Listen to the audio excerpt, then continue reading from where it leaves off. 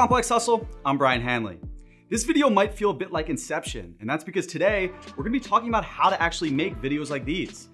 Video content is king in digital advertising. According to Cisco, by this year, video content will account for nearly 70% of all web traffic. What does that mean for you? It means if you're not creating and marketing video content on social, you're falling behind those who are.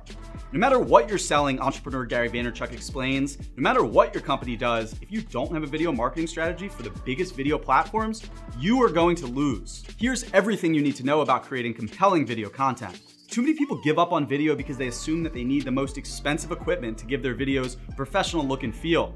But they're wrong. According to one of the most successful YouTube creators of all time, gear doesn't matter. A number of top vloggers shoot everything on their smartphones. And even critically acclaimed movies like Tarnation, which grossed over $1 million in the box office and won countless awards, was made with a total budget of $218 and edited using iMovie. The point is, you don't need professional cameras to capture killer content, and you don't need proprietary software either. If iMovie is all you have, take advantage of it. Casey Neistat, for example, still edits using Final Cut Pro, which he admits is inferior to software like Adobe Premiere. But Casey, like many of us, is a creature of habit. He'd rather keep working with something he knows well, rather than starting over with something brand new. In terms of narrative, there's no surefire way to tell a good story.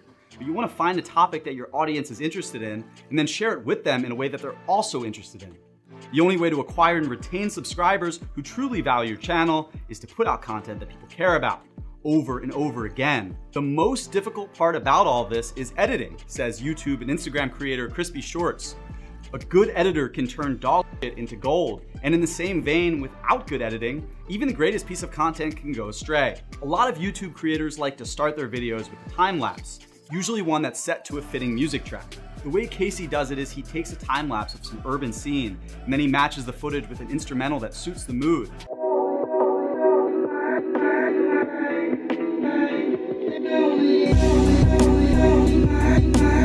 Then he edits that time lapse so it's playing in regular speed until the moment the beat drops, at which point the time lapse switches to a much faster speed so that it flows in sync with the instrumental.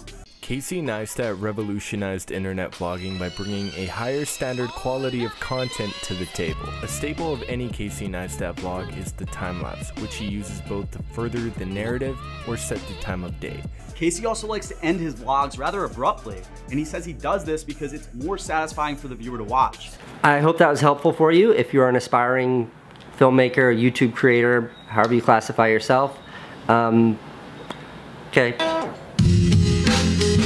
Aside from that, Casey likes to keep his format really loose. Arguably the most important lesson here is that you should find a style that works for you. YouTube and virtually every other platform out there are saturated with video content. In order to stand out, you're gonna have to stay true to yourself and, of course, your hustle. For more stories like this, be sure to subscribe to Complex Hustle on YouTube. Stay tuned for more business and technology news. For Complex Hustle, I'm Brian Hanley.